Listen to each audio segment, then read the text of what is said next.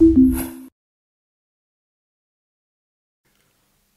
Malawians, a few hours ago, I relayed a message to His Excellency Cyril Ramaphosa, President of the Republic of South Africa, condemning the despicable behavior of a group of Malawians who have been expelled from South Africa for abusing their diplomatic privileges.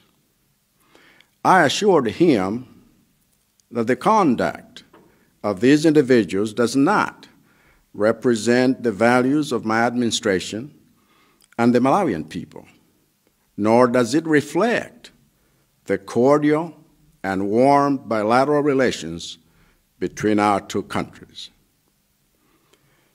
In the meantime, I am pleased to report that even before this unfortunate incident, all the bad apples in our foreign missions had already been served with letters of recall to come back home. Additionally, the professionals whom my administration is sending to replace them have been identified, and confirmations by Parliament's Public Appointments Committee are already underway. I expect those we have chosen to deploy as Malawi's representatives around the world will do this country proud by the integrity of their conduct.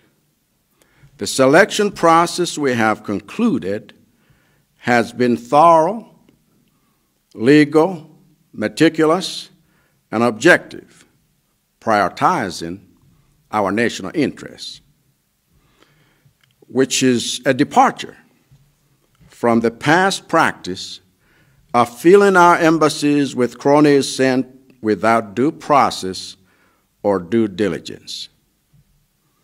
As such, I assure you all that the stain that has been brought on our country by these undeserving and unprofessional individuals will soon be a thing of the past. I also expect that upon their arrival, they will be kept very far away from our foreign service. The Minister of Foreign Affairs will be addressing you all soon to shed more light on these matters. God bless Malawi.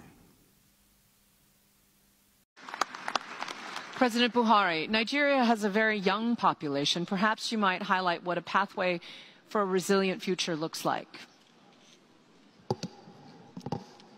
Your Excellencies, ladies and gentlemen, I share the sentiment expressed by the Secretary General that the world is on the verge of climate catastrophe. Undeniably, climate change is a human-induced phenomenon. It is now imperative that we must step up our collective climate actions in line with the request of the Secretary General.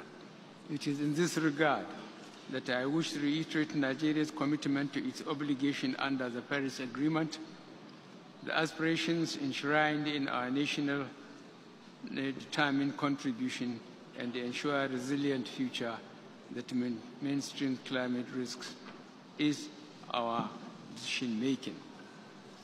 I want to announce that the government of Nigeria will develop a more robust sectorial action plan and expand the scope of our sovereign green bonds in line with our intended upward review of Nigeria's NDCs towards the inclusion of the water and waste section by 2020.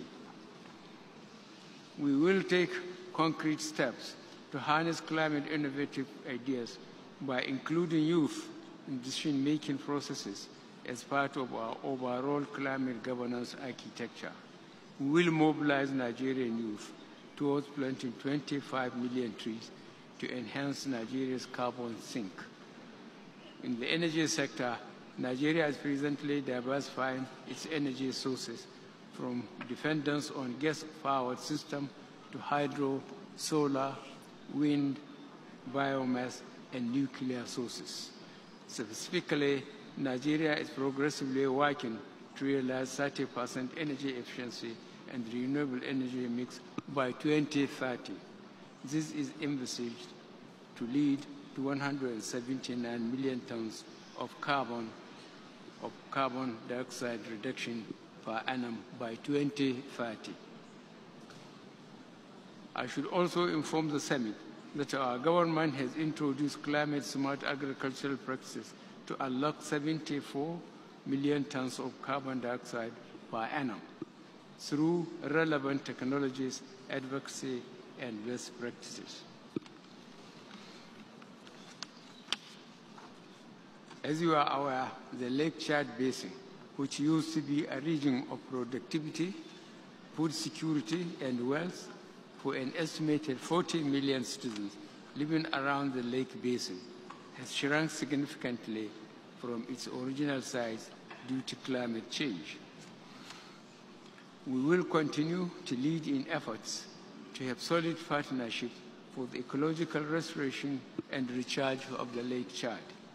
We are confident that this would improve the living conditions of diverse nationals living in the area, promote interstate cooperation, strengthen community resilience, as well as assist in addressing the environmental and security crises that threaten the region, its resources, and inhabitants. I'm glad the Secretary General and some of the member states presented in this hall are partnering with us in this endeavor.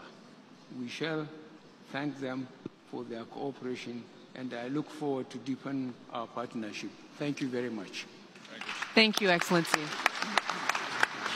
The Netherlands are doing a lot on adaptation and resilience.